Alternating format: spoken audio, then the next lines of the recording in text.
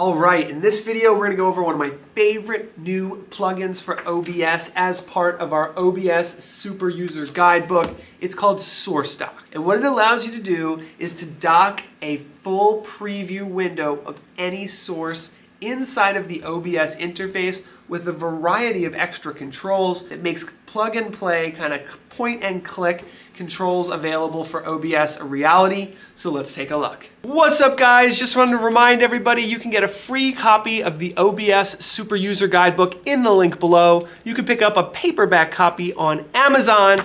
And if you like these types of videos, hit the subscribe button, hit the like button, and if there's anything we can do better, or if you have a question about this video, let me know in the comments below and I'll be happy to reply. All right, so when you get to SourceDock on the OBS forum, you have a couple different options for downloading this. It's supported on Windows, Mac, and Linux, and we've got really nice installer for Windows. For Mac and for Linux, you're gonna have to move the files over manually. Once installed, though, it's very easy to use. You can see I've already kind of got it going on here in my browser, my OBS interface here. This is a SourceDock right here, okay? And what I'm going to do is I'm going to get rid of it so we can start from the beginning. What you want to do is go to Tools, SourceDock.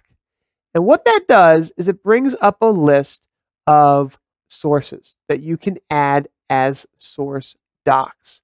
So I'm going to make this a little bigger here because there's a lot of options. We want to have some space to see what we're doing. So first of all, we can choose almost any source. So what I'm going to do is I'm going to choose my full screen webcam source, give it a title, and I'm going to hit add. What that does is it automatically creates a dockable source right there. Now, one of the things you'll notice is that it's kind of small. And that's because there's this whole big text area here that we can get rid of. Boom.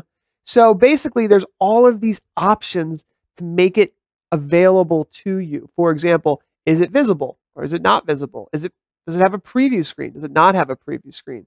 Do you want to have a volume meter with it? Do you want to have audio controls with it? Do you want to have media controls? All of these options start to show up. Do you want to be able to switch scenes by clicking it?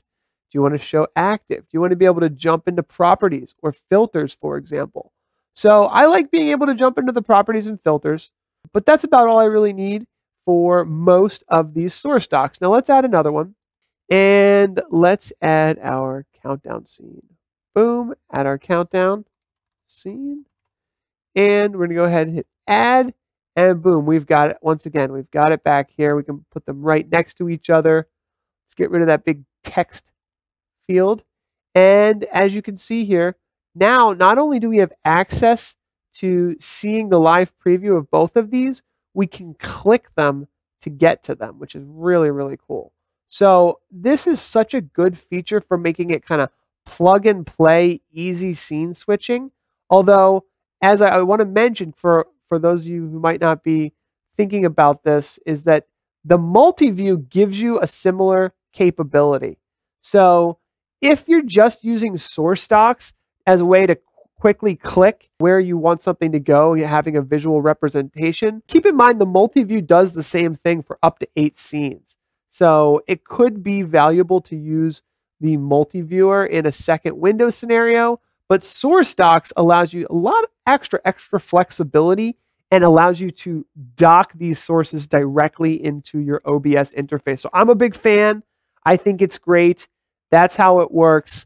Let me know what you think in the comments below. So as you can tell, I'm a huge fan of the SourceDock plugin. A lot of these plugins that we're talking about in the book can be used together, and that's kind of the beauty of it. You can kind of pick and choose which plugins work for you. SourceDock is definitely one I feel like a lot of you out there are going to find valuable to have previews within the OBS interface, clickable transitions. It makes it a very intuitive, especially for pretty much anybody out there that wants to have kind of a point and click user interface. Now, I'll mention that the multi-viewer has a similar functionality. So if you've got multiple monitors, you might want to have the multi-viewer in a second monitor, and remember, those are clickable as well. So if SourceDock is taking up too much space in your interface, consider using the multi-viewer, which has similar capabilities. All right, we'll see you guys in the next video.